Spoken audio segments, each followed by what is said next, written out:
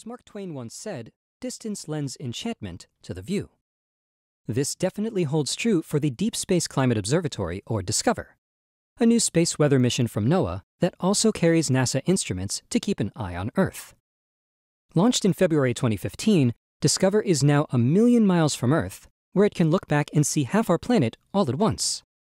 The view prompted President Obama to tweet, "Just got this new blue marble photo from @NASA. A beautiful reminder that we need to protect the only planet we have." The first blue marble photos taken by Apollo astronauts nearly 50 years ago sparked a new awareness of Earth as a fragile sphere of dazzling beauty floating alone in a dangerous void, worthy of careful stewardship.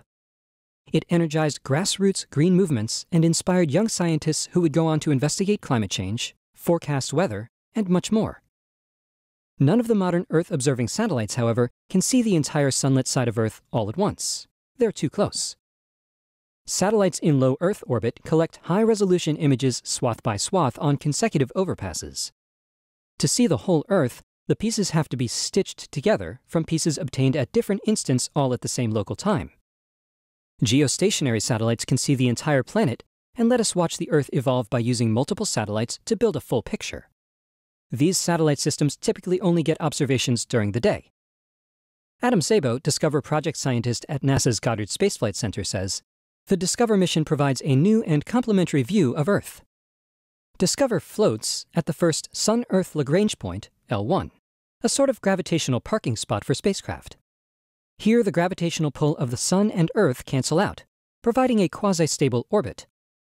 It's the perfect spot for DISCOVER's camera to capture full sunlit disk images of Earth in one picture all at the same instant from sunrise to sunset.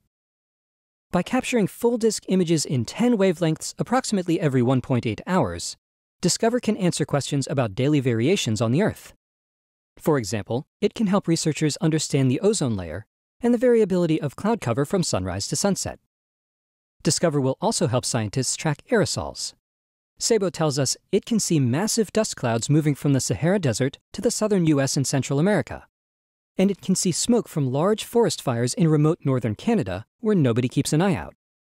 At L1, DISCOVER will also be in perfect position to look out for a very real external threat: the ionized pieces of the Sun it hurls our way, which are known as coronal mass ejections. DISCOVER will be the nation's first operational space weather satellite in deep space.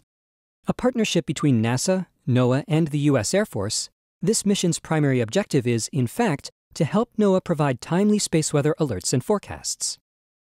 The observatory also offers a rare view of the Moon. Because the Moon is tidally locked to Earth, only one side is visible from our planet.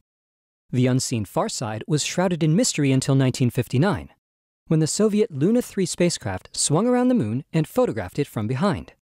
This feat is repeated by the current high-resolution U.S. Lunar Reconnaissance Orbiter Camera, or LROC. DISCOVER will observe the far side about twice a year, as the observatory periodically crosses the orbital plane of the Moon. DISCOVER's first images of the Moon transiting Earth in July were a social media sensation. Since DISCOVER began regular observations, NASA is posting daily color images of Earth to a dedicated public website. These images, showing different views of the planet as it rotates through the day, will be available 12 to 36 hours after they are acquired. These are the first true color Earth images, where the colors are adjusted to closely match what the average human eye would see. Find DISCOVER.